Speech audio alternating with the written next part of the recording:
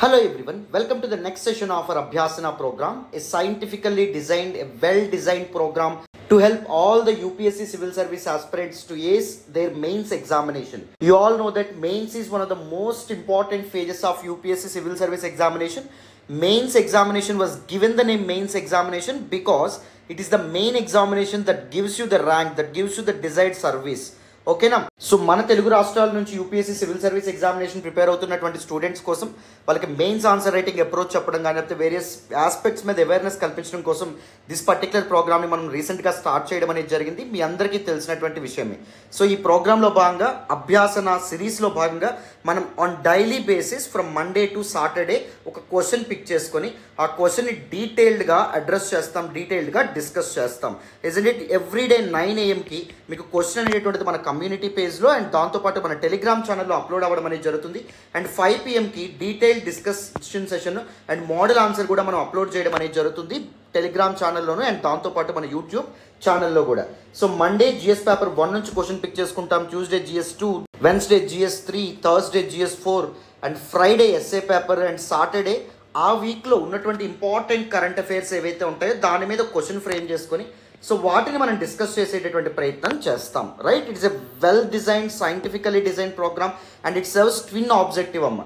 ఒకవైపు మీకు mains answer రైటింగ్కి సంబంధించినటువంటి కీ అప్రోచ్ ఏంటి, ఎలా ఒక మెయిన్స్ క్వశ్చన్ని అప్రోచ్ అవ్వాలి, రైట్ స్కిల్ సెట్ అనేటువంటిది ఎలా బిల్డ్ చేసుకోవాలి ఓవర్ ద టైం, అవన్నీ మనం చెప్పడంతో పాటు ప్రతిరోజు ఒక డిఫరెంట్ కాన్సెప్ట్ని మనం నేర్చుకోవడం వల్ల మీకు వేరియస్ ఆస్పెక్ట్స్ మీద కాంప్రహెన్సివ్ అండర్స్టాండింగ్ కూడా రావడం అనేటువంటి జరుగుతుందన్నమాట. అందుకే రిలెంట్లెస్గా ప్రతిరోజు మన యొక్క అభ్యాసన సిరీస్, అభ్యాసన ప్రోగ్రామ్ని ఫాలో అవ్వండి. మీకు చాలా చాలా వాల్యూ ఎడిషన్ అయితే ఉంటుంది, అందులో సందేహమే లేదు. సో ఈరోజు ఫ్రైడే కాబట్టి ఎస్ఏ పేపర్ నుంచి మనం క్వశ్చన్ అనేటటువంటిది పిక్ చేసుకోవడం అనేది జరిగింది. ఈ క్వశ్చన్లోకి వెళ్ళే ముందు and basic approach and model answer గురించి మాట్లాడే ముందు అసలు ఎస్ఏ ఎగ్జామ్ గురించి కొన్ని ఇంపార్టెంట్ ఆస్పెక్ట్స్ మనం తెలుసుకోవాలి. సో కొన్ని బేసిక్స్ అనేటటువంటి ఎక్స్ప్లెయిన్ చేస్తాను చూడండి. మీకు ఎస్ఏ పేపర్ 250 మార్క్స్ ఉండడం అనేటువంటిది జరుగుతుంది. It contains 2 sections, section A and దాంతోపాటు సెక్షన్ బి ఉండడం అనేటువంటిది జరుగుతుంది. సెక్షన్ ఏలో మీకు మొత్తం 4 క్వశ్చన్స్ అనేటటువంటివి ఇస్తారు అండ్ సెక్షన్ బిలో మీకు మొత్తం 4 క్వశ్చన్స్ అనేటటువంటి ఇవ్వడం అనేది జరుగుతుంది. అవునా? సో సెక్షన్ ఏలో ఉన్నటువంటి 4 క్వశ్చన్స్ నుంచి ఒక క్వశ్చన్ మీరు పిక్ చేసుకొని తప్పకుండా ఆన్సర్ చేయాలి. సెక్షన్ బిలో ఉన్నటువంటి 4 క్వశ్చన్స్ ఏవైతే ఉంటాయో వాటిలో ఒక క్వశ్చన్ మీరు ఆన్సర్ చేయాలన్నమాట. మొత్తం 2 క్వశ్చన్స్ ఆన్సర్ చేస్తారు. మొత్తం టోటల్ పేపర్ 250 మార్క్స్ కాబట్టి ఈచ్ క్వశ్చన్ క్యారీస్ 125 మార్క్స్. ఓకేనా? అండ్ ఈచ్ క్వశ్చన్లో భాగంగా మీరు ఎన్ని వర్డ్స్లో ఆన్సర్ రాయాలి అంటే 1000 words to 1200 wordsలో ఆన్సర్ రాసేటటువంటి ప్రయత్నం చేయాలి. సార్ 1200 words దాటకూడదా అంటే you can go up to 1400 to 1500 words depending on your confidence on that particular topic. ఆ టాపిక్ మీద మీ కాన్ఫిడెన్స్ ఎంత ఉంది, మీరు ప్రిపరేషన్ టైంలో దాని మీద ఏమైనా నోట్స్ తయారు చేసుకున్నారా ఆ పర్టికులర్ క్వశ్చన్కి సంబంధించిన టాపిక్ మీద, అలా ఆధారపడి ఉండమనేటువంటి జరుగుతుంది. అండ్ చాలామంది ఆస్పిరెంట్స్ చేసేటటువంటి తప్పు ఏంటంటే జిఎస్లో ఎలా అయితే బాడీ పార్ట్లో పాయింట్ వైజ్ ఆన్సర్స్ అనేటువంటి రాస్తారో అలా ఇక్కడ రాయకూడదు. ఇక్కడ పారాగ్రాఫ్ వైజ్ తప్పకుండా ఆన్సర్ అనేటటువంటిది రాయాలి. డిఫరెంట్ పారాగ్రాఫ్స్లో ఆన్సర్ ఏదైతే ఉందో దాన్ని అటెంప్ట్ చేయాలి. సార్ మొత్తం ఎన్ని పారాగ్రాఫ్స్లో మన ఆన్సర్ అనేటటువంటిది ఉండాలి sir? Your answer should contain 6 to 7 small paragraphs, 6 నుంచి 7 చిన్న పారాగ్రాఫ్స్లో మీరు రాసేటటువంటి ప్రయత్నం చేయాలి. అండ్ ఇంకొక విషయం ఏంటంటే ఈచ్ పారాగ్రాఫ్లో ఎన్ని లైన్స్ ఉండాలి sir? 5 to 6 lines, maximum 6 lines ఒక పారాగ్రాఫ్లో ఉండాలి. ఓకేనా? ఆ విధంగా మీ ఆన్సర్ ఏదైతే ఉంటుందో దాన్ని మీరు రాయాలి. ఆ విధంగా ఒక పర్టికులర్ ఎస్ఏ క్వశ్చన్ని మీరు అప్రోచ్ అవ్వాలి. Don't worry, what are the basic things that you need to follow and A sources follow అవ్వాలి, ఎలా ప్రిపేర్ అవ్వాలి, ఎస్ఏ పేపర్ని ఎలా అప్రోచ్ అవ్వాలి, ఇవన్నిటి గురించి నేను తర్వాత సెషన్స్లో మాట్లాడతాను. All you need to do is ప్రతిరోజు రిలెంట్లెస్గా కన్సిస్టెంట్గా మన సెషన్స్ ఫాలో అవుతూ ఉండండి. ముఖ్యంగా ఏ సెషన్స్ ఫాలో అయినా అవ్వకపోయినా అభ్యాసన సిరీస్లో భాగంగా ఎథిక్స్ అండ్ ఎస్ఏ అండ్ అప్పుడప్పుడు ఆప్షనల్ మీద మనం చేసేటువంటి సెషన్స్ ఏవైతే ఉంటాయో వాటిని తప్పకుండా ఫాలో అయ్యే ప్రయత్నం చేయండి. ఎందుకంటే these areas will decide your mains marks, mains total స్కోర్ని decide చేయడం అనేటువంటి జరుగుతుంది. ఇప్పుడు జిఎస్ పేపర్స్ ఏవైతే ఉంటాయో అవందరూ ఒకే స్టాండర్డ్ బుక్స్, ఒకే కంటెంట్ చదవడం అనేది జరుగుతుంది. But ethics, SA these are subjective aspects ఉన్నటువంటి టాపిక్స్ కాబట్టి సో మీ ఓన్ ఒపీనియన్స్ కూడా రాయాల్సి ఉంటుంది కాబట్టి వీటిల్లో మీకు ఎడ్జ్ అనేటటువంటిది వస్తుంది అనమాట. And thankfully all these 3 subjects are highly scoring as well. చాలా స్కోర్ చేయొచ్చు ఈ టాపిక్స్ మీద if you have a right mentor, right guide. Okay, ఒక రైట్ మెంటర్, రెస్పాన్సిబుల్ టీచర్స్ని మాత్రమే ఈ పర్టికులర్ సబ్జెక్ట్స్ కోసం ఫాలో అవ్వండి. మళ్ళీ చెప్తున్నాను, యూపీఎస్సీ సివిల్ సర్వీస్ ఎగ్జామినేషన్లో వన్స్ మీరు రాంగ్ గైడెన్స్కి ఎక్స్పోజ్ అయితే that will definitely cost you an attempt. ఒక అటెంప్ట్ ఫెయిల్ అయ్యారు అంటే 2 to 3 years valuable time in your life మీరు కోల్పోవడం అనేటువంటిది జరుగుతుంది. అందుకే always follow responsible mentors, right mentors in your preparation. నేను మళ్ళీ 100 సార్లు చెప్తా ఉన్నాను. Right, so these are the basic aspects. So ఇప్పుడు మనం ఏం చేద్దామంటే ఈ క్వశ్చన్ ఏదైతే ఉందో దాన్ని అడ్రస్ చేసే ప్రయత్నం చేద్దాం. అటెన్షన్ పే చేసి వినండి, మీకు క్లియర్గా అర్థమవుతుంది. క్వశ్చన్ చూడండి. If the world is different, we need to think, talk and engage accordingly. Falling back on the past is unlikely to help with the future. మన external affairs minister doctor Jayashankar ఎవరైతే ఉన్నారో ఆయన ఈ స్టేట్మెంట్ని ఇవ్వడం అనేటువంటిది జరిగిందనమాట. సో ఈ స్టేట్మెంట్ యొక్క మీనింగ్ ఏంటి? మారుతున్న ప్రపంచంతో పాటుగా నీ ఆలోచన విధానం కానీ, నీ మాట్లాడే విధానం కానీ అండ్ నీ సావాసాలు కానీ ఉండాలి. అలా కాకుండా గతంలో ఇరుక్కుపోవడం కానీ, గతాన్ని పట్టుకొని వేలాడడం వల్ల కానీ నీ భవిష్యత్తు అనేటటువంటిది దెబ్బతింటుంది. నీ భవిష్యత్తుకి అది ఏమాత్రం సహాయపడదు అనే విధంగా ఈయన చెప్పడం అనేది జరిగింది. So if you look at the basic crux, central idea of this particular question, this question is talking about change and even embarrassing the change. మారుతున్నటువంటి పరిస్థితులు, స్థితిగతులు ఏవైతే ఉంటాయో వాటికి తగినట్టుగా నువ్వు మారకపోతే నువ్వు వెనకబడిపోతావు. వాటికి తగినట్టుగా నువ్వు మారకపోతే నీ భవిష్యత్తు అనేటటువంటిది ఇబ్బందిలో పడుతుంది అనే విధంగా దిస్ పర్టిక్యులర్ స్టేట్మెంట్ అనేటటువంటిది చెప్పడం జరుగుతుంది అనమాట. అవునా? So you need to structure are frame your answer around this concept of change. Change ఎలా అక్కర్ అవుతుంది, వేరియస్ ఎగ్జాంపుల్స్ ఇస్తారు మనకి. ఫస్ట్ ఇనిషియల్ టైమ్స్లో hunting and skilled food gathering మనుషులు ఫాలో అయ్యేవాళ్ళు. తర్వాత ఏమవ్వడం అనేది జరిగింది, నొమాడిక్ లైఫ్ స్టైల్ ఫాలో అవ్వడం అనేది జరిగింది. తర్వాత అగ్రికల్చరల్ డెవలప్ అవ్వడం వల్ల సెటిల్డ్ లైఫ్ స్టైల్ ఏదైతే ఉంటుందో దాన్ని ఫాలో అవ్వడం అనేది జరిగింది. తర్వాత అర్బన్ సెంటర్స్ ఏర్పాటు అవ్వడం అనేది జరిగింది. అర్బన్ సెంటర్స్ యొక్క basic సర్వైవల్కి trade and commerce important. So trade routes అనేటటువంటి ఏవైతే ఉన్నాయో అవి ఎమర్జ్ అవ్వడం అనేది జరిగింది. అండ్ న్యూ టెక్నాలజీస్ ఎమర్జ్ అవ్వడం అనేటువంటి జరిగింది. న్యూ ఫిలాసఫీస్ రావడం అనేటువంటి జరిగింది. న్యూ ఆర్టిస్టిక్ ఎక్స్ప్రెషన్స్ని ఈ ప్రపంచం చూడడం అనేటువంటి జరిగింది. సో మనిషి, ద సొసైటీ ఈజ్ ఆల్వేస్ ఎవాల్వింగ్గా మనం చెప్పొచ్చు. ప్రతి క్షణం ఈ సమాజం ఏదైతే ఉంటుందో అది ఎవాల్వ్ అవుతూ ఉండడం అనేటటువంటి జరుగుతుంది. There will be different aspects that influence this particular change. Social చేంజ్ని చాలా ఆస్పెక్ట్స్ ఇన్ఫ్లుయెన్స్ చేస్తాయి, ఇజంట్ ఇట్? సో మారుతున్నటువంటి సమాజానికి అనుగుణంగా నువ్వు మారకపోతే, మారుతున్నటువంటి ప్రపంచానికి అనుగుణంగా నువ్వు మారకపోతే నువ్వు వెనకబాటుకు గురవడం అనేటువంటి జరుగుతుంది. నీ గతాన్ని పట్టుకొని నువ్వు వేలాడుతూ ఉంటే అది నీ భవిష్యత్తుకి ఏమాత్రమైనా హెల్ప్ చేస్తుందా? చేయనటువంటి పరిస్థితి ఏర్పడుతుంది. So you need to give different examples with respect to change. And you also need to talk about the significance of embracing change. Your mindset should always be dynamic. పరిస్థితులు తగినట్టుగా నీ మైండ్ సెట్ మారుతూ ఉండాలి. నీ యొక్క actions ఏవైతే ఉంటాయో అవి మారుతూ ఉండాలి. సమయస్ఫూర్తి అనేటటువంటిది నీకు ఉండాలి. సమయానికి అనుగుణంగా నువ్వు రెస్పాండ్ అవ్వడం అనేటువంటిది నేర్చుకోవాలి, isn't it? So embarrassing change and having dynamic mind set is the need of the hour. It is very important అనే విధంగా మనకి క్వశ్చన్ ఏదైతే ఉందో చెప్తుంది. ఆ విధంగా మీ ఆన్సర్ ఏదైతే ఉందో అది స్ట్రక్చర్ చేసుకోవాలి. అండ్ మీకు ఇదివరకే చెప్పాను, సో మీకు ఉన్నటువంటి 3 hours ఆఫ్ టైంలో మీరు రాయాల్సినటువంటి క్వశ్చన్స్ ఎన్ని? 2 క్వశ్చన్స్ మాత్రమే రాయాలి. సో ఒక క్వశ్చన్ రాయడానికి మీకు ఎంత ఉంటుంది? 1.5 hour టైం ఉండడం అనేది జరుగుతుంది. సో ఒక 15 to 20 minutes the basic skeleton of your answer ఏదైతే ఉందో, దట్ బ్రెయిన్ స్టార్మింగ్ ప్రాసెస్ ఏదైతే ఉందో అది కంప్లీట్ చేసుకోవాలి. What all you need to be writing in your answer. Each పారాగ్రాఫ్లో దేని గురించి రాయాలని ఫార్ములేట్ చేసుకోవాలి, స్ట్రక్చర్ చేసుకోవాలి. అండ్ దాని తర్వాత ఆ పర్టికులర్ స్కెలెటన్ని బేస్ చేసుకొని మీరు ఆన్సర్ ఏదైతే ఉంటుందో దాన్ని రాస్తారన్నమాట. సో ఒక 1 hour to 1 hour 10 minutes మీరు ఆన్సర్ రాయడానికి ఇన్వెస్ట్ చేయాల్సి ఉంటుంది, right? That is very very important. So క్లోజ్గా, చాలా జాగ్రత్తగా వర్డ్ టు వర్డ్ చదివి ఫస్ట్ ప్రశ్నను అర్థం చేసుకొని central idea of that particular question దాన్ని ఐడెంటిఫై చేసిన తర్వాత with numerous examples and numerous techniques like using anecdotes or telling short stories మీరు ఎస్సే ఏదైతే ఉంటుందో దాన్ని స్ట్రక్చర్ చేసుకోవడం అనేటటువంటిది జరగాలి. సో నేను గోయింగ్ ఫార్వర్డ్ ఇంకా చాలా ఇన్పుట్స్ అనేటటువంటివి ఇస్తూ ఉంటాను. మీరు ప్రతిరోజు చక్కగా ఫాలో అవ్వండి. అండ్ ఈవెన్ మనం ఎథిక్స్ అండ్ ఎస్ఏకి సంబంధించి కోర్సెస్ కూడా లాంచ్ చేస్తాము very soon. Even I teach optional subjects like anthropology and sociology. మనం ఆ పర్టికులర్ క్లాసెస్, ఆ పర్టికులర్ కోర్సెస్ ఏవైతే ఉంటాయో అవి కూడా వెరీ సూన్ స్టార్ట్ చేసే ప్రయత్నం చేద్దాం. Don't mind, I'm a bit occupied with mentoring TSPSC group 1 students as of now, because వాళ్ళకి రీసెంట్గా నోటిఫికేషన్ రావడం అనేది జరిగింది. Many of our old students actually కంప్లీట్గా నా మీదే రిలై అవ్వడం అనేటటువంటిది జరిగింది. సో అందుకే వాళ్ళకి కొద్దిగా గైడ్ చేయడంలో టైం ఎక్కువ తీసుకుంటున్నాను. బట్ వెరీ సూన్ మనం అదర్ ఇనిషియేటివ్స్ కూడా మనం రీస్టార్ట్ చేసే ప్రయత్నం చేద్దాం. Not to worry at all, right? మరి సో ఇప్పుడు మనం క్వశ్చన్ని ఈ పర్టికులర్ ప్రశ్న ఏదైతే ఉందో అర్థం చేసుకున్నాం కాబట్టి బేసిక్ అప్రోచ్ ఏదైతే ఉందో అది మనం మాట్లాడదాం. కానీ దానికంటే ముందు మీ అందరికీ ఒక చిన్న మాట. మనం యూట్యూబ్లో అప్లోడ్ చేసుకుంటున్నటువంటి అన్ని వీడియోస్ వెనుక చాలా ఎఫర్ట్స్ ఉంటాయమ్మా, చాలా హార్డ్ వర్క్ ఉంటుంది, చాలా టైం ఇన్వెస్ట్ చేయాల్సి ఉంటుంది. If you really want to acknowledge your efforts, please do hit that big fat like button. Explanation ఎలా ఉందో కామెంట్ చేయండి. మీ ఫ్రెండ్స్ అండ్ ఫెలో ఆస్పిరెంట్స్కి కూడా మన వీడియోస్ షేర్ చేసే ప్రయత్నం చేయండి. ఛానల్ని ఇంకా సబ్స్క్రైబ్ చేసుకోకపోతే సబ్స్క్రైబ్ చేసుకోండి. తెలుగు రాష్ట్రాల నుంచి యూపీఎస్సీ సివిల్ సర్వీస్ ఎగ్జామినేషన్ కోసం ప్రిపేర్ అవుతున్న స్టూడెంట్స్ కోసం మనం చాలా మంచి ఇనిషియేటివ్స్తో ముందుకు రాబోతున్నాం. ఓకేనా? రైట్.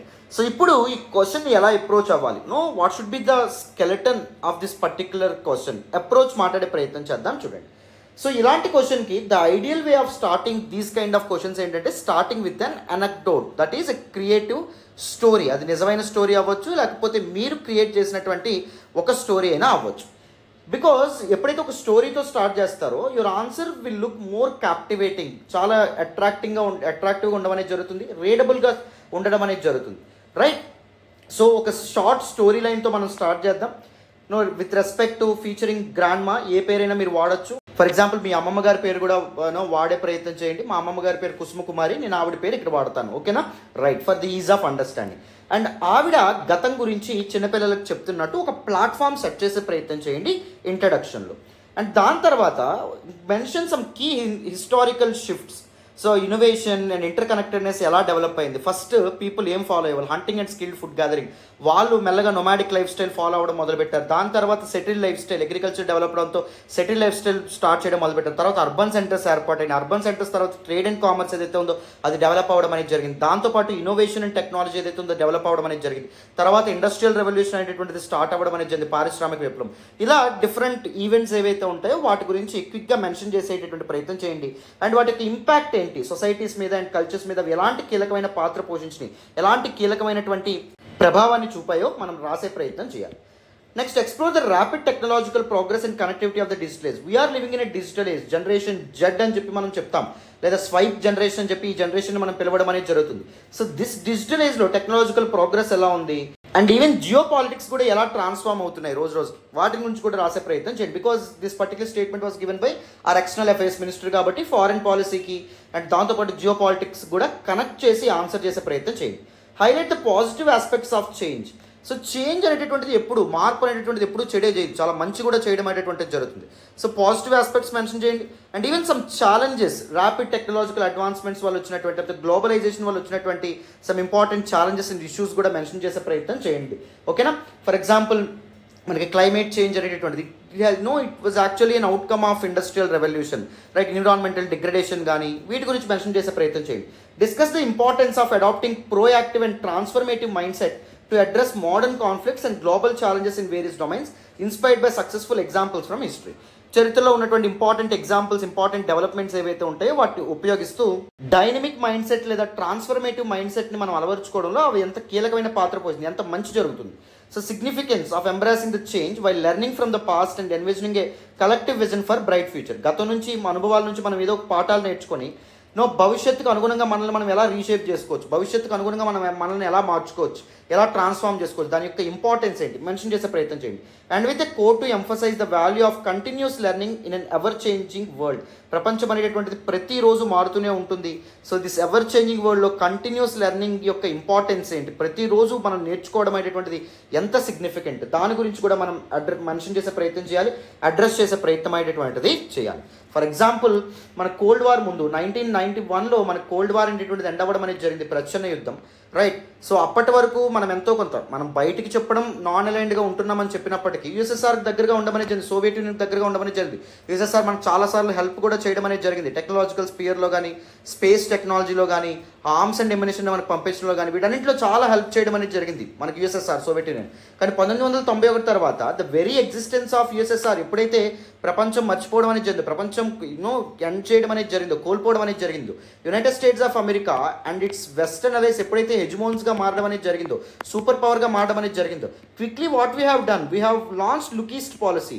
ఎందుకు డైరెక్ట్గా యూఎస్ అండ్ వెస్ట్, అప్పటికి మనం దూరంగా ఉన్నాం, వాళ్ళకి ఒకేసారి మనం దగ్గర అవ్వడం కంటే యుఎస్ అండ్ వెస్ట్ యొక్క అదర్ అలైస్, మనకు అప్పటికే కల్చరల్లీ దగ్గరగా ఉన్నటువంటి alloys, that is south Asian south east Asian nations ఏవైతే ఉంటాయి వాటికి ఫస్ట్ దగ్గర మనం అయ్యే ప్రయత్నం చేసాం. ఫర్ ఎగ్జాంపుల్ ఆస్ట్రేలియాకి దగ్గర అయ్యే ప్రయత్నం చేసాం, అండ్ ఈవెన్ దాంతోపాటు జపాన్కి దగ్గర అయ్యే ప్రయత్నం చేసాం, సౌత్ కొరియా, వియత్నాం, ఇండోనేషియా, వీటికి మనం దగ్గర అయ్యే ప్రయత్నం చేసాం. వీటి ద్వారా మనం యునైటెడ్ స్టేట్స్ ఆఫ్ అమెరికా వైపు వెళ్ళడం అనేది జరిగింది. 1991 ముందు మనం చూస్తే మనకు యూఎస్తో అంత కోఆర్డినేట్ రిలేషన్స్ ఉండేవి కాదు, పాకిస్తాన్తో మనకు చాలా ఉండేవి. వేరాజ్ మనకి ఇప్పుడు 1991 తర్వాత జియో పాలిటిక్స్లో ఎలాంటి చేంజ్ వచ్చిందో, ఆఫ్టర్ కోల్డ్ వార్ ప్రపంచ రాజకీయాలు ఎంత గణనీయంగా మారినాయో మనందరికీ తెలిసినటువంటి విషయమే, రైట్. 1962 వరకు ఇండియా చైనీ బాయ్ అనుకునే వాళ్ళం, ఇండియా చైనా వెరీ ఫ్రెండ్స్ అనుకునే వాళ్ళం. బట్ ఇప్పుడు మనకి చైనా మనకు బోత్ కాంటినెంటల్ థియేటర్లో, దట్ ఈస్ ల్యాండ్ బార్డర్ దగ్గర మనకి ఇబ్బంది పెడుతుంది, మ్యారిటైమ్ థియేటర్, దట్ ఈస్ మనకి ఇండియన్ ఓషన్ రీజన్ ఏదైతే ఉంటుందో అక్కడ కూడా మనకు చైనా ఇబ్బంది పెట్టే ప్రయత్నం చేస్తూ ఉంది, right. And even one of the very important colonial powers that ruled over Indian sub continent, that is British. యూకేతో మనల్ని ఇంతకాలం మనకి వ్యాధనకు గురి చేయడం అనేటువంటి మనకి ఇబ్బంది పెట్టారని మనం మాట్లాడతాం. ఇప్పుడు మనం కార్డియల్ రిలేషన్స్ మనం మెయింటైన్ చేయడం అనేటువంటి జరుగుతుంది. వెస్ట్తో కానీ లేకపోతే బ్రిటన్తో కానీ మనం కార్డియల్ రిలేషన్స్ మెయింటైన్ చేయడం అనేది జరుగుతుంది. So embarrassing the change is very important. మన యొక్క పాలిటిక్స్ ఎందుకు అలా డైరెక్ట్ చేయబడినాయి, 1991 తర్వాత మనం ఎందుకు అలా మారాల్సి రావడం అనేది జరిగింది, for the interest of our own people. మన ప్రజల ప్రయోజనాలు ఏవైతే ఉంటాయో అవి ఇంపార్టెంట్. మన ప్రజల ప్రయోజనాల కోసమే ఎవరితో స్నేహం మనం పెట్టుకుంటే, ఎవరితో మైత్రి పెట్టుకుంటే, ఎవరితో ఫ్రెండ్షిప్ చేస్తే, సావాసం చేస్తే మన ప్రజలకు మంచి జరుగుతుంది, మన ప్రజా ప్రయోజనాలు అనేవి అప్హోల్డ్ అవుతాయి. అది మనం చూసుకుంటాం.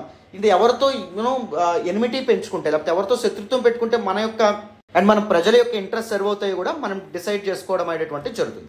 ఆర్ ఫారెన్ పాలసీ మన పీపుల్స్ ఇంట్రెస్ట్ మీద బేస్ అవ్వడం అనేటువంటిది జరుగుతుంది, అవునా కదా. So even in geo politics we always try to embrace this particular change, right.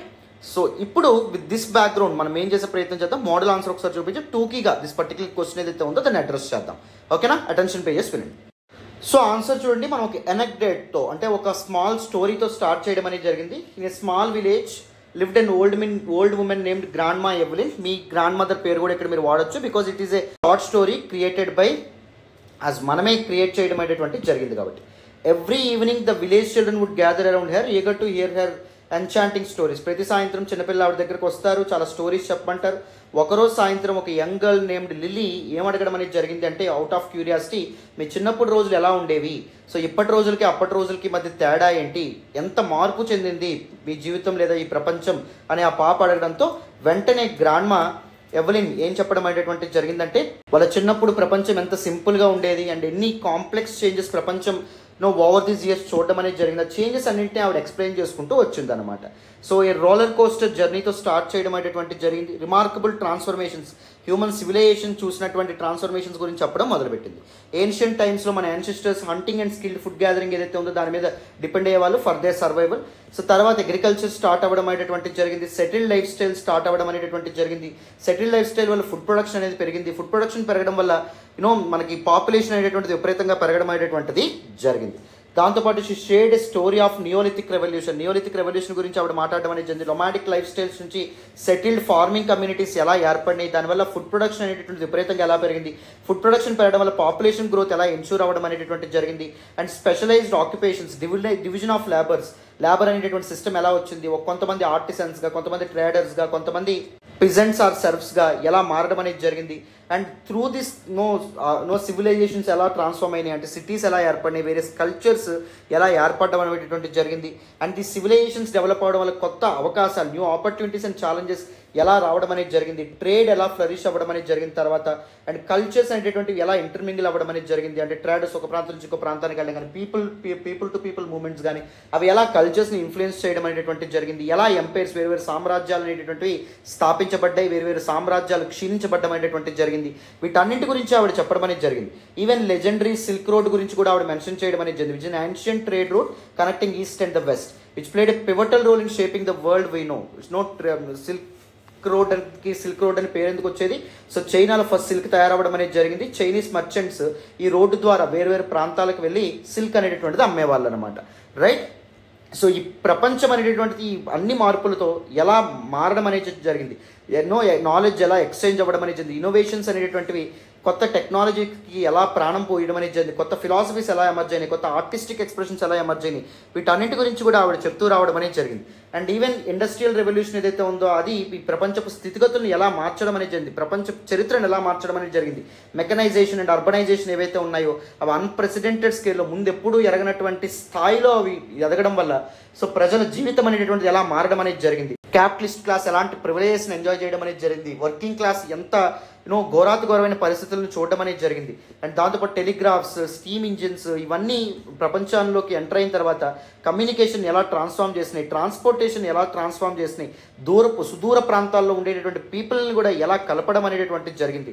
Printing press ఏదైతే ఉంటుందో అది ఒక ప్రాంతంలో ఎమర్జ్ అయినటువంటి ఐడియాస్ని వేరియస్ పార్ట్స్ ఆఫ్ ద వరల్డ్కి ఎలా తీసుకురావడం అనేటటువంటిది జరిగింది 15th centuryలో, right.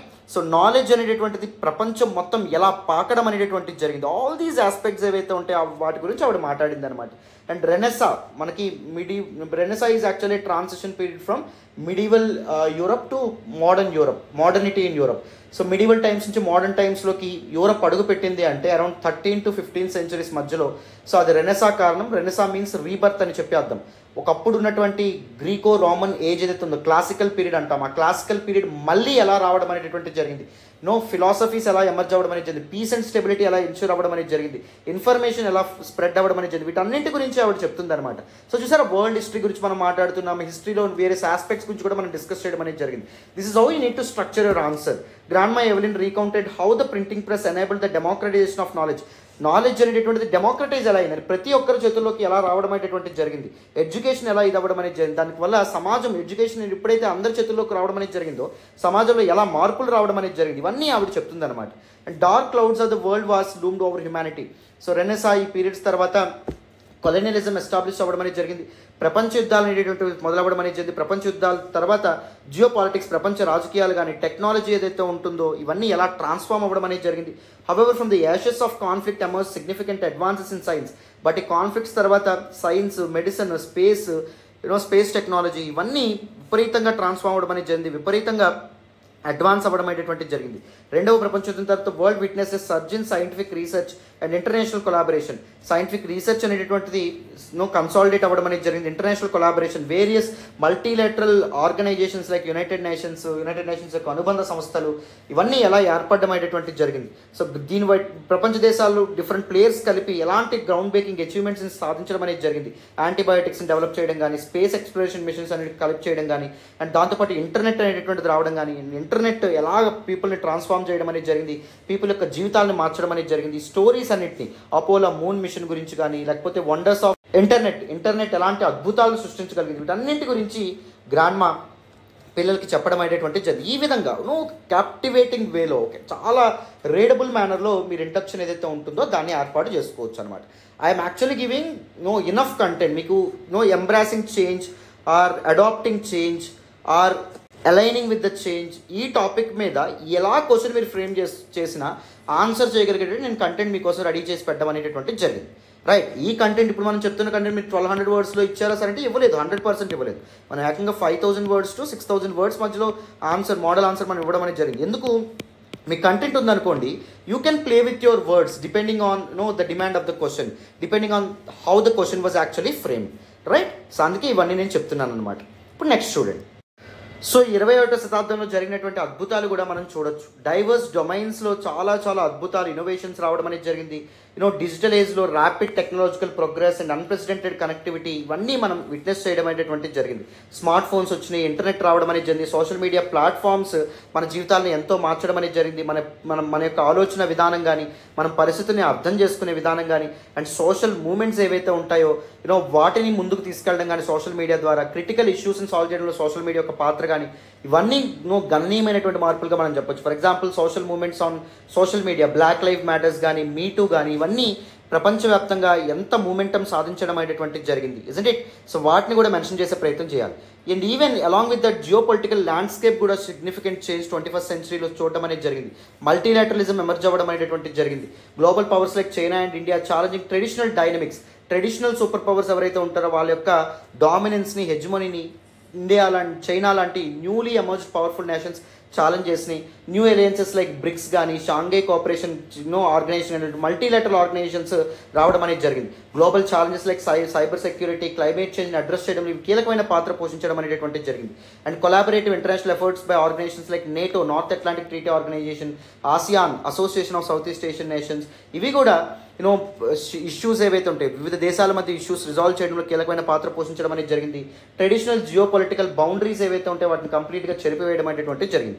The Paris agreement of 2015 it brought together countries from around the world to combat climate change. Climate చేంజ్తో పోరాటానికి అనుగుణంగా ప్యారిస్ అగ్రిమెంట్ ఒక ప్లాట్ఫామ్గా మారడం అనేది జరిగింది. ప్రపంచ దేశాలన్నీ కలిపి 1.5 డిగ్రీ సెల్సియస్ కంటే ఎక్కువ గ్లోబల్ టెంపరేచర్ అనేటువంటిది పెరగనివ్వము, సో దట్ కార్బన్ ఎమిషన్స్ కూడా మేము తగ్గిస్తామని చెప్పి ప్రతిజ్ఞ పొందడం అనేటువంటిది జరిగింది. ఇలాంటి చాలా అడ్వాన్స్మెంట్స్ 21st సెంచరీలో కూడా మనం చూసాం. Simultaneously, the pursuit of exploration and challenge leads to groundbreaking achievements in the space exploration. Space technology పెరగడం, ఇంటర్నేషనల్ స్పేస్ స్టేషన్ ఏదైతే ఉంటుందో అండ్ అదర్ స్పేస్ మిషన్స్ ఏవైతే ఉంటాయో అవి కూడా రావడం అనేటువంటిది జరిగింది. డిఫరెంట్ కంట్రీస్ యొక్క ఆస్ట్రోనాట్స్ ఇంటర్నేషనల్ స్పేస్ స్టేషన్లో కలిసి వర్క్ చేయడం మొదలుపెట్టారు, డిఫరెంట్ ఎక్స్పెరిమెంట్స్ చేయడం కానీ. సో అందరూ కలిపి హ్యుమానిటీ యాజ్ ఎ హోల్ మానవాళికి ఎలా హెల్ప్ చేస్తున్నారు. సో ఈ విధంగా కూడా మీరు ఆన్సర్ ఏదైతే ఉంటుందో ఈ కంటెంట్ కూడా మెన్షన్ చేయొచ్చు. And environmental awareness takes centre stage in the 21st century.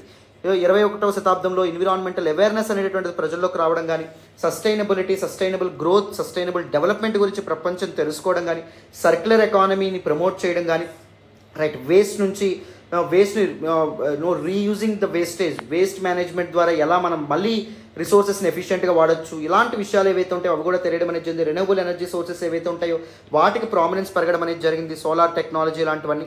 And countries like Denmark have made significant strides in transitioning renewable energy with wind power accounting for a substantial portion of their energy production. Wind power, solar energy, international solar alliance ఏర్పడడం అనేటువంటి జరిగింది. India, France కలిపి తీసుకురావడం అనేటువంటి జరిగింది. ఇలాంటి examples అని మీరు రాయొచ్చు. చూడండి, పారుతున్న పరిస్థితులకు అనుగుణంగా సవాళ్ళు ఏవైతే ఎదురవుతున్నాయో సవాళ్ళకు అనుగుణంగా మనం చాలా టెక్నాలజికల్ అడ్వాన్స్మెంట్స్తో వచ్చాం, టెక్నాలజికల్ ఇంటర్వెన్షన్స్తో రావడం అనేటువంటి జరిగింది. Humans prove that with human intervention we can solve anything అని చెప్పి మానవులు ఎవరైతే ఉన్నారో వాళ్ళు ప్రూవ్ చేయడం అనేటువంటి జరిగింది. As the world undergoes these profound transformations, these challenges that arise demand innovative solutions. ఎప్పుడైతే ఈ ఛాలెంజెస్ వస్తాయో ఆ ఛాలెంజెస్ తగినట్టుగా సొల్యూషన్స్ మనిషి తీసుకురావడం అనేది జరిగింది. ఇంటిగ్రేషన్ ఆఫ్ ఆర్టిఫిషియల్ ఇంటెలిజెన్స్ కానీ, ఆటోమేషన్ కానీ, డిజిటల్ కనెక్టివిటీ కానీ ఇవి కూడా ఇండస్ట్రీస్ని, జాబ్ మార్కెట్ని వీటన్నింటినీ పూర్తిగా ట్రాన్స్ఫార్మ్ చేయడం అనేటువంటిది జరిగిందమ్మా. Cutting edge technologies, autonomous vehicles అంటే వాటిగా ముందుకెళ్ళేటటువంటి వెహికల్స్, టెస్లా అండ్ గూగుల్స్ వేమో ఇలాంటివి ఆటోనమస్ వెహికల్ డెవలప్మెంట్లో కీలకమైన పాత్ర పోషించడం అనేటువంటిది జరిగిందనమాట. సో ఎప్పుడైతే మనిషికి నీడ్ అనేటువంటిది ఏర్పడిందో, నీడ్ ఏర్పడిన ప్రతిసారి, అవసరం ఏర్పడిన ప్రతిసారి టెక్నాలజీ వివిధ మార్పుల్ని తీసుకొస్తూనే ఉంది. ఆ మార్పులు ఓవరాల్ సోషల్ ఆస్పెక్ట్స్ మీద, సోషల్ కండిషన్స్ మీద కీలకమైన ప్రభావం చూపించడం అనేటువంటిది కూడా జరిగింది. Right. So change is good, change is definitely for good, అందులో డౌటే లేదు. ఒక సవాలు పీపుల్స్ యొక్క లైఫ్స్ని ఈజీ చేయడంలో మార్పు అనేటువంటిది చాలా కీలకమైన పాత్ర పోషించడం అనేది జరిగింది. అవునా? నెక్స్ట్ చూడండి. ఈవెన్ వార్ఫేర్లో కూడా చాలా చేంజెస్ ప్రపంచం చూడడం అనేది జరిగింది. Various realms like cyber war, space war, resource conflicts ఇవన్నీ రావడం అనేది జరిగింది. And state sponsored hacking groups ఇవి కూడా రావడం అనేటువంటిది జరిగింది. క్రిటికల్ ఇన్ఫ్రాస్ట్రక్చర్, వేరే దేశాల క్రిటికల్ ఇన్ఫ్రాస్ట్రక్చర్ని యూజ్ చేయడం కానీ, లేకపోతే ఫేక్ ఇన్ఫర్మేషన్ స్ప్రెడ్ అవ్వడం కానీ. సో ఇంటర్నేషనల్ రిలేషన్స్, వివిధ దేశాల మధ్య సంబంధాల్లో వివిధ సవాళ్ళు ఏవైతే ఉంటే వాటిని పోస్ట్ చేయడం అనేటువంటిది జరిగింది. China's testing of anti satellite missiles అంటే వేరే దేశాల యొక్క కృత్రిమ ఉపగ్రహాలని టార్గెట్ చేస్తూ శాటిలైట్స్ చైనా చేయడం అనేటువంటిది జరిగింది. ఈవెన్ రష్యా కూడా యాంటీ శాటిలైట్ మిసైల్స్ని తయారు చేస్తున్నట్టు రీసెంట్గా యూఎస్ ప్రకటించడం అనేటువంటిది కూడా జరిగింది. Right. So disputes over water resources in reasons like middle ఈస్ట్లో వాటర్ రిసోర్సెస్ కోసం డిస్ప్యూట్స్ ఇవి కూడా ప్రపంచాన్ని చాలా మార్చడం అనేటువంటిది జరిగింది. సో ఎగ్జిస్టింగ్ కాన్ఫ్లిక్ట్స్ ఏవైతే ఉంటాయో వాటిని ఇంటెన్సిఫై చేయడం అనేది జరిగింది. గ్లోబల్ స్టెబిలిటీకి ఛాలెంజెస్ కింద మారడం అనేటువంటిది జరిగింది. రైట్. సో చేంజెస్ ఏవైతే ఉన్నాయో చేంజెస్ అనేవి ఎంత పాజిటివ్ ఆస్పెక్ట్స్ని తీసుకురావడం అనేది జరిగిందో నెగిటివ్ ఆస్పెక్ట్స్ కూడా కారణం అవ్వడం అనేది జరిగింది. First positive impact of change గురించి మనం మాట్లాడదాం. చూడండి, in the middle of all these challenges, the ever evolving world also offers numerous opportunities. So and for positive change పాజిటివ్గా ఉంటే చాలా చాలా మంచి ఇది ఉండమని జరుగుతుంది. ఫర్ ఎగ్జాంపుల్ టెక్నాలజికల్ అడ్వాన్స్మెంట్స్ ఏవైతే ఉంటాయో అవి మనం ఎలా మన బతుకు తీరుని అండ్ దాంతోపాటు మనం పనిచేసే తీరుని కంప్లీట్గా మార్చడం అనేది జరిగింది. మన కన్వీనియన్స్ విపరీతంగా పెరిగింది, కనెక్టివిటీ విపరీతంగా పెరగడం అనేది జరిగింది. For example telemedicine చూడంండి, it is emerged as a transformative solution. Remote consultation అంటే నువ్వు ఎక్కడో దూరంగా ఉన్నప్పటికీ ఒక సూపర్ స్పెషలిస్ట్ ఎవరైతే ఉన్నారో అతన్ని కన్సల్ట్ చేసే వెసులుబాటు అది ఇవ్వడం అనేటటువంటి జరుగుతుంది. Health care access even remote areas కూడా చేరడం అనేటటువంటిది జరిగింది. రైట్. సో గ్రాండ్ మా ఎవలిన్ ఎవరైతే ఉన్నారో ఆవిడ చిన్నప్పుడు ఎలా ఉండేది పరిస్థితి, ఎవరైనా వ్యాధి బారిన పడితే మందులు లేనటువంటి పరిస్థితి, ఇబ్బందులు పాలనే పరిస్థితి, ఆ పరిస్థితి నుంచి టెలిమెడిసిన్ అనేటువంటిది ఎలా వాళ్ళ జీవితాలను ట్రాన్స్ఫార్మ్ చేయడం అనేటువంటిది జరిగింది. సో రిమోట్ రీజన్స్ కూడా హెల్త్ కేర్ అనేటువంటిది తీసుకెళ్లే విధంగా టెక్నాలజీ ఎలా హెల్ప్ చేసిందో ఆవిడ చెప్పడం అనేటువంటిది జరిగింది చిన్నపిల్లలకి. Globalisation has ఫాస్టర్డ్ cultural understanding and cooperation. So globalisation వల్ల కొన్ని important negative aspects like ethnocentrism అంటే వేరే వాళ్ళ ఎథ్నిసిటీని బేస్ చేసుకుని వాళ్ళని ద్వేషించడం, ఇలాంటివి కంప్లీట్గా పోయినాయి.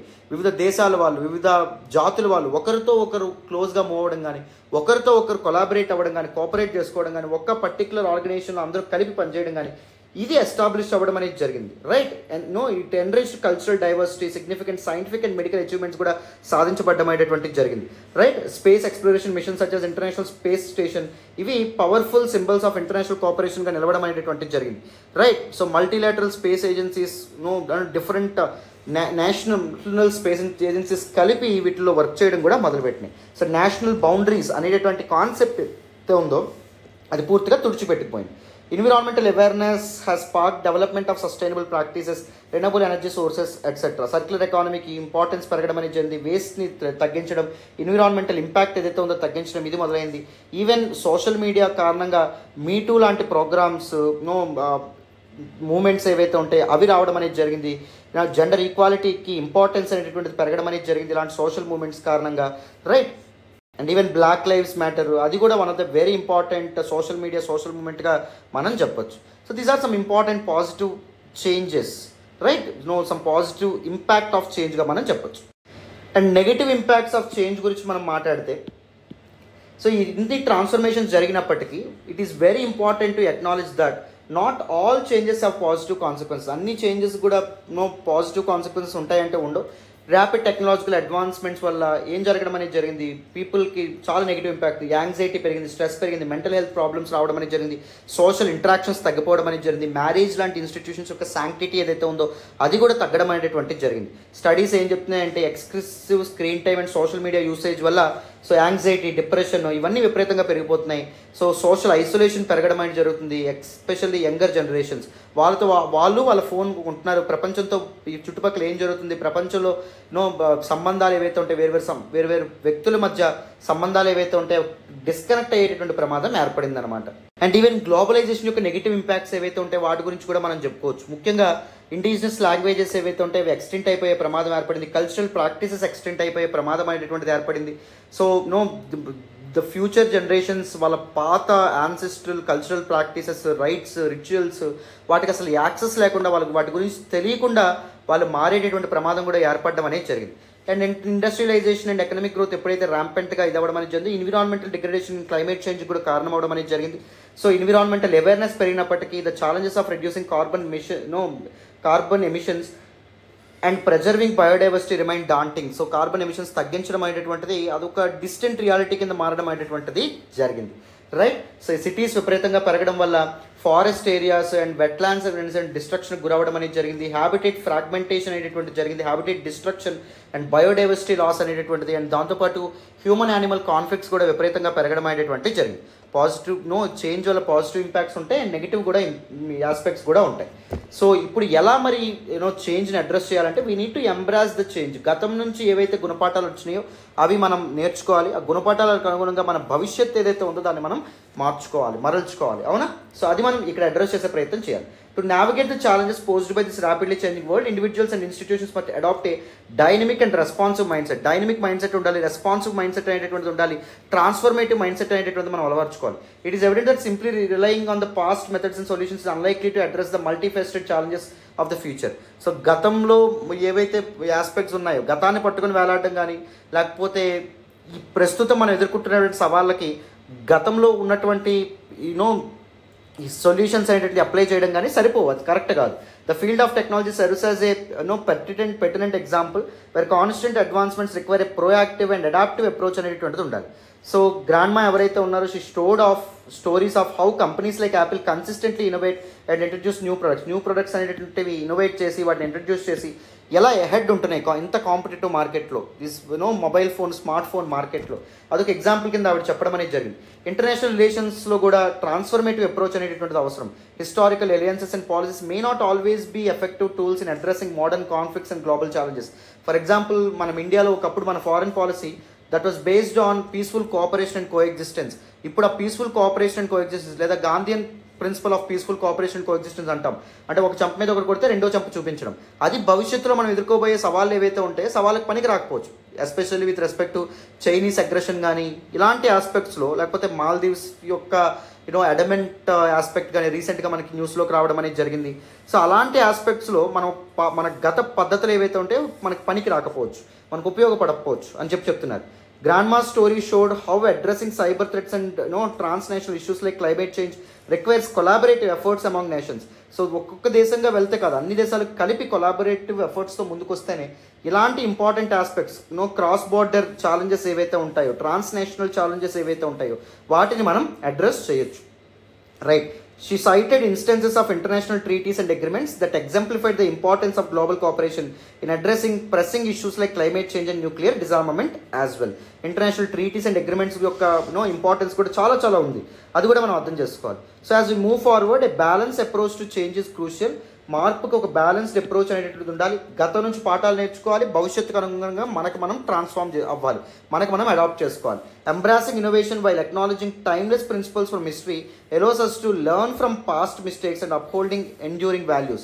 For example, in medicine, combining modern advancements with traditional healing practices leads to more comprehensive and personalized treatments. Right? So ఒకప్పటి పద్ధతులు లైక్ ఆయుర్వేద కానీ లేకపోతే సిద్ధ కానీ సో ఇలాంటి ఆయుష్ మెథడ్స్ అనేవి ఉంటాయి కదా, సో వాటిని ఉపయోగించుకుంటూ అండ్ మోడర్న్ టెక్నాలజీస్ ఏవైతే ఉంటాయి వాటి మీద కూడా మనం డిపెండ్ అవ్వడం వల్ల వేరు వ్యాధులు ఏవైతే ఉంటాయి వాటిని చక్కగా మనం అడ్రస్ చేయొచ్చు. అవునా కదా?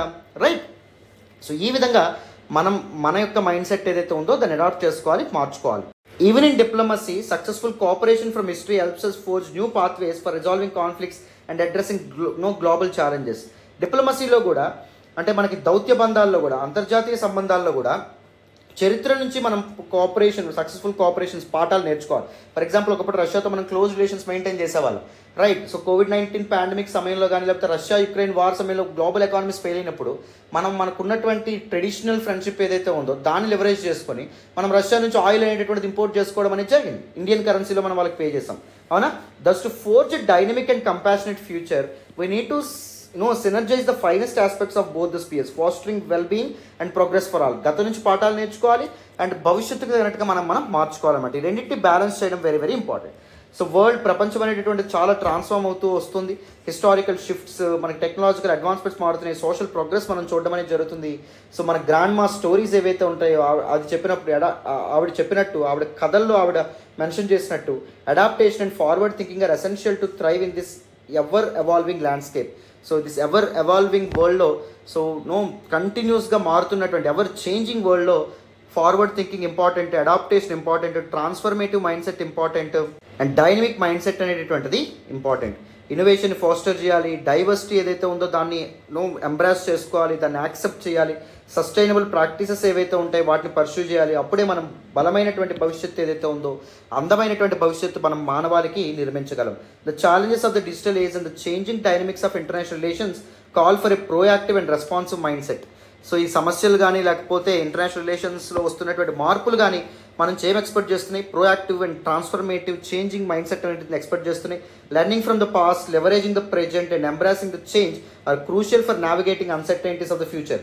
భవిష్యత్తు మన మీద విసరబోయే సవాళ్ళు ఏవైతే ఉంటాయో వాటిని ఎదుర్కోవాలంటే గతం నుంచి పాఠాలు నేర్చుకోవాలి, వర్తమానంలో ఉన్నటువంటి అవకాశాలు ఉపయోగించుకోవాలి అండ్ భవిష్యత్తులో రాబోతున్నటువంటి చేంజెస్, మార్పులు ఏవైతే ఉంటాయో వాటికి తగినట్టుగా ముందుగానే ప్రిపేర్ అవ్వాలి. As the children bid farewell to grandma, they carried with them a valuable lesson that the world is different now and it demands a thoughtful and proactive approach to shape a better tomorrow for generations to come. చూసారా ఎంత అద్భుతంగా మనం ఇక్కడ end చేయడం అనేది జరిగిందో. The story she shared served as a reminder that the past informs the present, but it is the collective vision for the future that drives us towards progress and harmony. ఆవిడ కథ నుంచి మనం నేర్చుకోవాల్సిన నీతి ఏంటంటే ఇదే, మన గతమే మన ప్రజెంట్ ఏదైతే ఉందో దాన్ని ట్రాన్స్ఫార్మ్ చేయడం అనేటువంటి జరుగుతుంది, దాన్ని షేప్ చేస్తుంది. మన ప్రజెంట్ మనం ఎలా ఉండాలంటే భవిష్యత్తులో వస్తున్నటువంటి మార్పులకు అనుగుణంగా మన ప్రజెంట్ యాక్షన్స్ అనేవి ఉండాలి. As rightly set by Eric offer, in times of change learners inherit the earth while the learn find themselves beautifully equipped to deal with a world that no longer exist. అసలైన వివేకి, అసలైన జ్ఞానవంతుడు ఏం చేయాలి? గతం నుంచి పాఠాలు నేర్చుకొని భవిష్యత్తుని దాని మీదుగా నిర్మించుకోవాలి, భవిష్యత్తుని ఆ విధంగా తయారు చేసుకోవాలి. రైట్? సో ఈ విధంగా మనం అర్థం చేసుకోవచ్చు. కంప్లీట్గా దిస్ పర్టిక్యులర్ క్లాస్ మీకు అర్థమైందని అనుకుంటున్నాను. No embarrassing change or embarrassing dynamic are transformative are adaptive mind set ఏదైతే ఉందో దాని యొక్క సిగ్నిఫికెన్స్ గురించి దిస్ పర్టిక్యులర్ ఎస్సే అనేటటువంటిది ఫ్రేమ్ చేయబడింది దాని చుట్టూతా. సో మనం డీటెయిల్గా దాన్ని డిస్కస్ చేయడం అనేది జరిగింది. మీకు చాలా కంటెంట్ ఇచ్చాను, అరౌండ్ 6000 వర్డ్స్ ప్లస్ కంటెంట్ నేను ఇవ్వడం అనేది జరిగింది. సో ఇంత కంటెంట్ నుంచి మీరు ఏం చేయాలి? 1200 words to maximum 1400 వర్డ్స్కి me answer అనేటటువంటిది స్ట్రక్చర్ చేసుకోవాలన్నమాట. Right? Perfect. This all about it నాన్న. సో అందరికీ మన క్లాసులు ఉపయోగపడుతున్నట్టయితే, మీకు మీ ప్రిపరేషన్లో value add చేస్తున్నట్టయితే please do hit that big fat like button. Explanation ఎలా ఉందో కామెంట్ చేయండి. మీ ఫ్రెండ్స్ అండ్ ఫెలో ఆస్పిరెంట్స్కి కూడా మన వీడియోస్ని షేర్ చేసే ప్రయత్నం చేయండి. ఛానల్ని ఇంకా సబ్స్క్రైబ్ చేసుకోకపోతే సబ్స్క్రైబ్ చేసుకోండి. తెలుగు రాష్ట్రాల నుంచి యూపీఎస్సీ సివిల్ సర్వీస్ ఎగ్జామినేషన్ కోసం ప్రిపేర్ అవుతున్న స్టూడెంట్స్ గురించి మనం చాలా మంచి ఇనిషియేటివ్స్తో ముందుకు రాబోతున్నాం. Thank you so much again. Thank you so much for all the love and all the support so far. Bye నాన్న.